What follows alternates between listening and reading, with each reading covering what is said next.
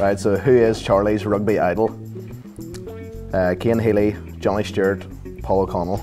I'm gonna go with A, Cian Healy. Same position, I suppose. Same province, so seems reasonable enough. I said Cian Healy. Cian Healy, obviously the obvious choice, him being a prop. But lo and behold, even though Paul O'Connell is there, it actually is Johnny Stewart. He's just something else when he gets on the ball. Like, when he looks into your eyes as well, it's just a magical moment.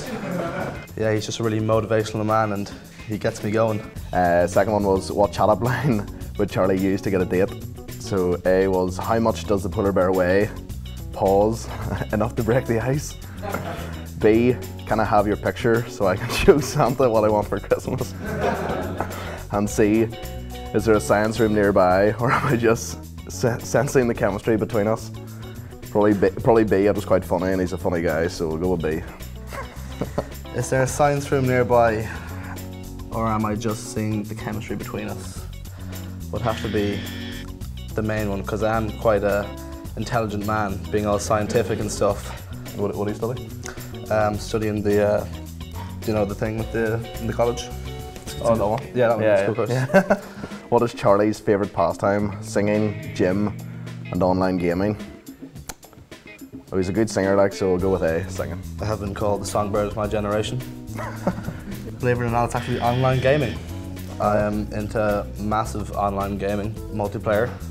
Have the headset and all. Huge fan of Skyrim. Yeah, you know, get to fly around on dragons and stuff. It's pretty awesome. Yeah.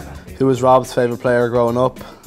A, Brian O'Driscoll, B, Dan Carter, and C, Benji Marshall. He's kind of real flashy and stuff. So I'm gonna have to go with C, Benji Marshall, him being the more flashy player, being a rugby league, of course. I went with Benji Marshall because, you know, you've got really like slick hair, so you come across quite a slick person. Yeah, I'll say yeah. Yeah? I like a good sidestep, and he's sort of the sidestep king, so that was Flashy again, yeah. flashy again. Yeah.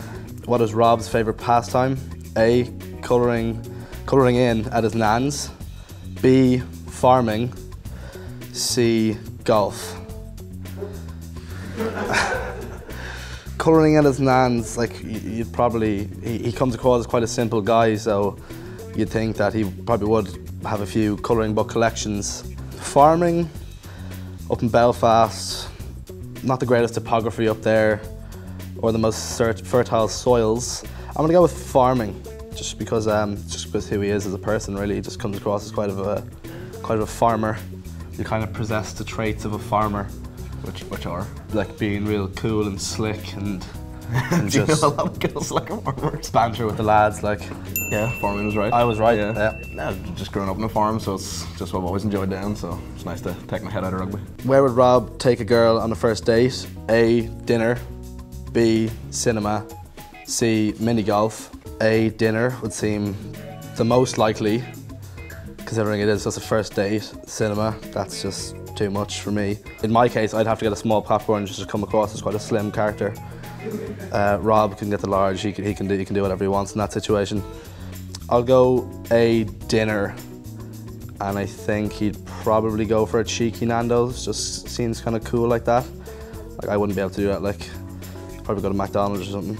Being it was the first date, I went for dinner. It's the only one that got it wrong, it's actually B, it's cinema. It's cinema, yeah. I got 2 out of 3, so it's much better than so. You don't know me at all.